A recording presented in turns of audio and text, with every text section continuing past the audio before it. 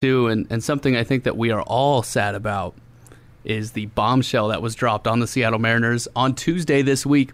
It was announced that Robinson Cano was going to be suspended 80 games for failing a drug test, pretty much. The short version of the story, Cano failed a test in the offseason, mind you, for a diuretic. It's essentially a masking agent, so the suspension is treated like a PED suspension. Ultimately, Major League Baseball was able to, confirm that the diuretic was used to cover up PEDs. They haven't announced which one, but Cano, it's just kind of, the whole timing of it was super weird because Cano got hit in the hand and was going to be out a significant amount of time anyway after Sunday's game. And then once it was announced that he was going to be suspended, he just kind of said, all right, I'm not going to appeal it then because I'm going to miss time anyway. So he punked out there. And then it's kind of wild that players can serve a suspension while being on the disabled list. It's like, taking vacation from work when you go to jail. I don't think that should actually be a thing. I'd agree with you. So go ahead, Seth. Give me your thoughts because we haven't talked much about this week. We knew we would talk about it today. Cano just gets busted and he's out for a long, long time now, till about mid-August. Obviously, the whole thing is very shocking to, I think, the whole team, but also to the fan base. But personally, I'm not really sad so much as actually angry about this. You're paying this guy $24 million. Granted, he's not going to get paid during the suspension. Right. However, you're paying him a significant amount of money to be your franchise player and ultimately to help you break the longest playoff drought in the MLB right now. And he's going to be missing half of the year now. Right. And it's really disappointing that one player making a stupid decision can really single-handedly ruin your playoff chances.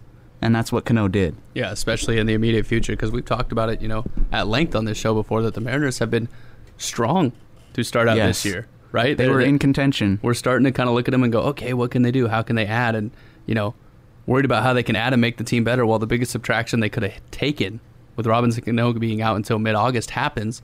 And, of course, we talk about he's able to serve his suspension while he's on the DL. He's also ineligible for the playoffs. Yes. So if the Mariners are able to make it this year, they're going to go in without Cano. So just think about the timing of how weird it is. He's going to be gone until mid-August.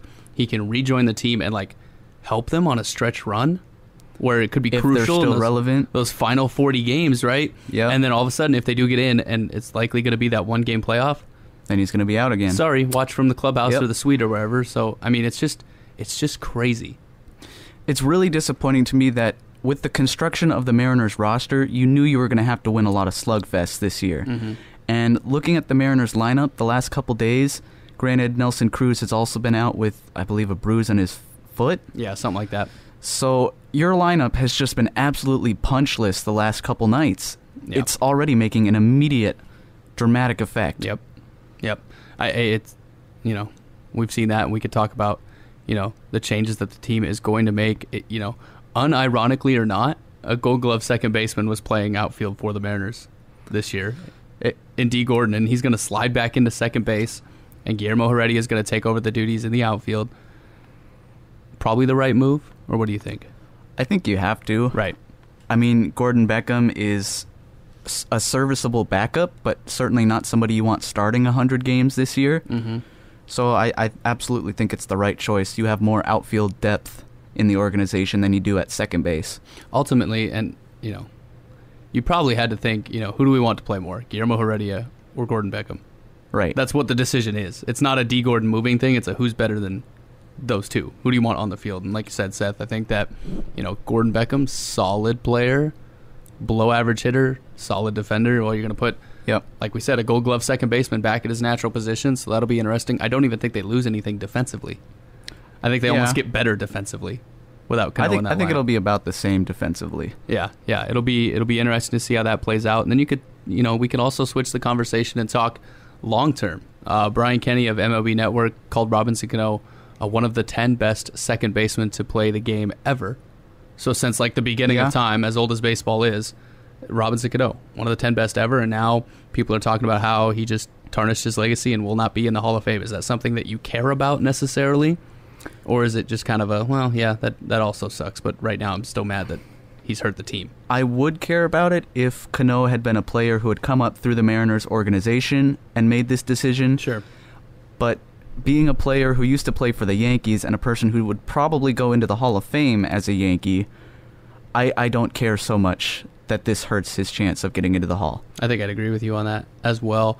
Have you, speaking of former Yankee, have you seen the reports that have come out that the Yankees were a little bit timid to trying to re-sign Robinson Cano because they feared his relationship with PEDs? Do you buy into any of that kind of talk? It's nonsense. It's ridiculous. I mean, he is good friends with Alex Rodriguez, a couple of the other Yankee players who have used steroids in the past. So it makes for a good story, but at the end of the day, it's nothing but a headline and the Yankees trying to cover their butts saying, oh yeah, we knew about this. That's why the Mariners outbid us, even though we offered him $170 million. Yeah. Yeah. No, I would agree with you. I think it's a stretch at best. You know, it becomes kind of, you know, smart alecky, I guess I'll say, and going, oh, connect these dots. Look, they knew this was going to happen. That's why they didn't want to offer him all that money and blah, blah, blah, blah, blah. So, and then the kicker on top of that was Mark Teixeira came out and said that he wasn't surprised when he saw that Cano was hit with that suspension. A former teammate of Cano in New York, Mark Teixeira, says, yeah, I wasn't surprised. I don't think anybody really feels sorry for Cano. He's obviously a very talented hitter already. He didn't need to turn to PEDs, and he did. He really has nobody else to blame except himself. And he's just throwing excuses out there for why he did this, but at the end of the day, there is no justification for trying to cheat. Right. There is no justification at all, and it's just kind of it's crazy. It's crazy. I mean, it is. It just came out of nowhere, really. Yeah. The timing of it is what drives me, I think, the most crazy. Like we talked about, failed it in the offseason, played a strong first month and a couple weeks of the 2018 season, knowing that he was working through appealing this suspension, and then gets hit in the hand and says, okay, I guess I won't appeal this anymore. Like, what is that? What? He just gave up. Yep. So he's guilty. We all know he's guilty. Yes. The statement he came out and wrote is something anyone could have written. It sounds like every "I'm sorry" cliche statement, right? Yeah. The closing line, which gets me every time, said something like, I obviously wish now that I had been more careful, or something like that. It's like, yeah. I wish I'd been more careful and not intentionally taken this illegal substance. Right. Exactly. We all wish you were more careful. Like, what kind of a line is that? Why is that even in there? Just because it sounds nice. Yeah. Been more careful. What does that mean? What does that really mean when you knew? Yeah. It's a mess right now. I guess if we're going to try and find any silver lining here with this situation, it's that with the Mariners not having to pay Cano his salary while he's suspended, they will have more money to direct towards any other acquisitions that they want to make come the July trade deadline. Yeah, and realistically, it's probably just a 3-month investment. Yeah. Right? So if someone has a bad contract that a team doesn't want to pay out near the end of this season, the M's can go, oh, we'll do that, and pick up a pitcher they might need, or now an outfield bat that they might need. I mean, it's there's a lot. There's a lot of layers to this that are still to be determined. Yep. We could talk about how, Robinson Cano, how will he be received when he comes back with the team? Because it's an interesting dynamic. Nelson Cruz also hit with a PED suspension. D. Gordon also hit with a PED suspension. The difference is those weren't done while they were Mariners. Yep. Now Robinson Cano, as a Mariner, gets caught, however you want to phrase it, gets in trouble, right? You think it'll be a good exercise for the city and for the fans' forgiveness? You think they'll heckle and boo? Like, what?